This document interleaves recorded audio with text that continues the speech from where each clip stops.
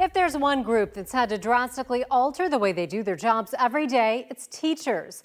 All of Central Florida finished the school year with distance learning, and most teachers had just days to figure out the best ways to continue to teach.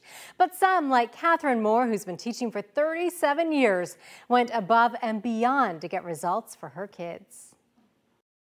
When I think of hero, as a child, I used to think it was the Superman or the Batman. And then as I matured, I thought about it more and I said, you know what?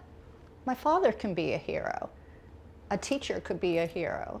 By fifth grade science teacher Catherine Mohr's own definition, she's something of a hero. A hero is someone who just acts to help something else. But as far as she's concerned, she's really just someone who takes care of her Princeton elementary school kids. I always try to become what I call their mama bear, and they're my cubs.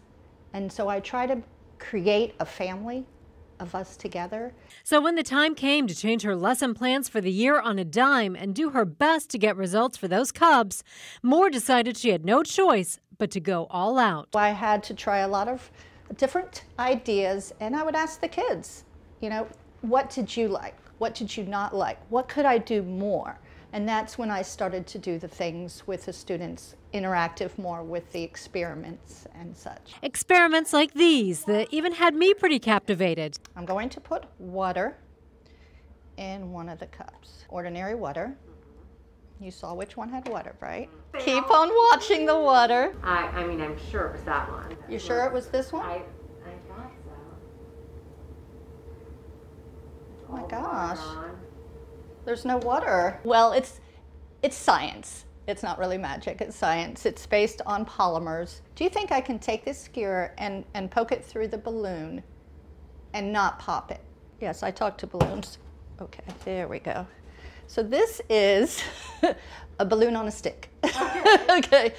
And the way that it works is, again, based on polymers. Mohr was also able to connect their science lessons to help give kids a better understanding of what was going on with the coronavirus pandemic and how best to stay safe. There was a lot of things online that I used, showing the difference between washing your hands for 20 seconds versus hand sanitizer. I talked about the way that I meet with you, but you might have met with 4 or 5 other people. And then the effects scientifically, you know, what could happen. I would be really exposed to who you met and the other person met. Mohr says right now she's not sure what school looks like moving forward, but she says she'll do whatever she has to make sure those students get what they need. They're my cubs. You know, they're my children for that 180 days and more than that, really. And if it means me having to go to someone's house and standing my distance away and showing them how to do something through their window or their front door, I'll do it. I mean, we do those kind of things for our kids.